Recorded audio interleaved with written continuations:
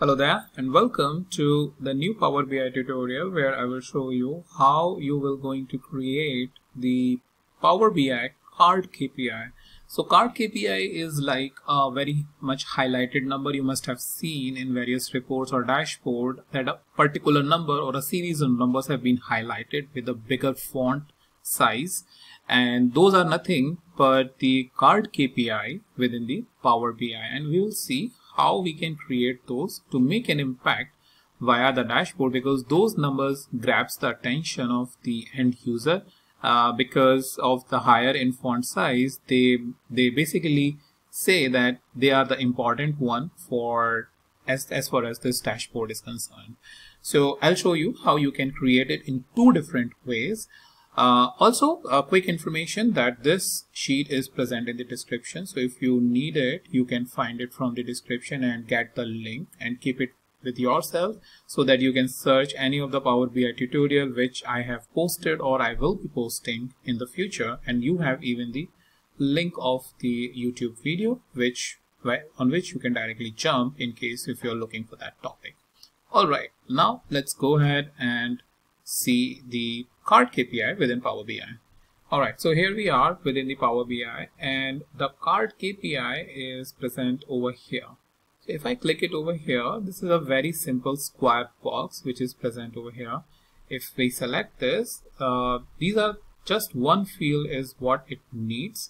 So what let's say we take is basically sales. So right now we have 14.9 million in sales. If we increase or decrease, nothing will going to happen, and you will see that you can put it like a small KPI.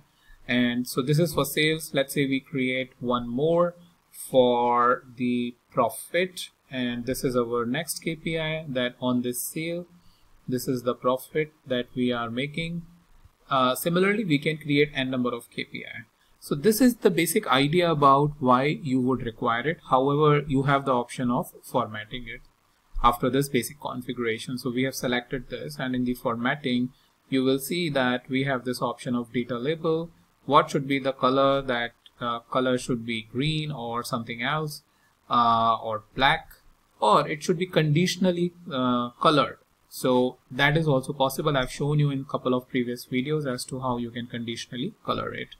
How do you want to display the units? I think right now by default in automatic you have the millions coming. I think that is fine. I will leave it. Let's select it again. Go into the formatting. You have the word wrap in case there is a lot of text, then word wrapping is useful.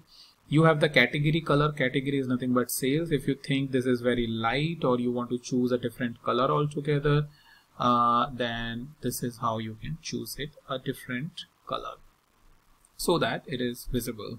Similarly, these settings are available for profit, that means for each individual Card Kpi. But apart from that, if you will see that rest of the settings or rest of the formatting is the same, like title, background, so on and so forth. But I want to show you another way of how you would going to create the this KPI using, which is called as the Q&A box. So if I just select the Q&A box, so ask a question about your data. So total furniture, all right, total furniture sales. If I select that, that is my number or my KPI which I am getting. So that means if you want to give some flexibility to your end user, you can give like this, total furniture sales. Okay. Similarly, you can ask the question or what it has suggested if you have seen that total office supply sale or total technology sale. That way you have much better control, or your end user have a much better control as to what information they want to see. And if you don't have anything, if you just remove everything, it won't show you anything. It's like try one of these to get started. What is the profit ratio by customer segment, right? So you can do that. This entire thing in this ask me, you can expand it if let's say there is a lot of things which wants to show, then you can do this. But in case if you want to show it as a KPI or a dynamic KPI, then I suggest up until this one, and keep showing your results as it is coming. So that's about it, and I'll meet you in the next topic.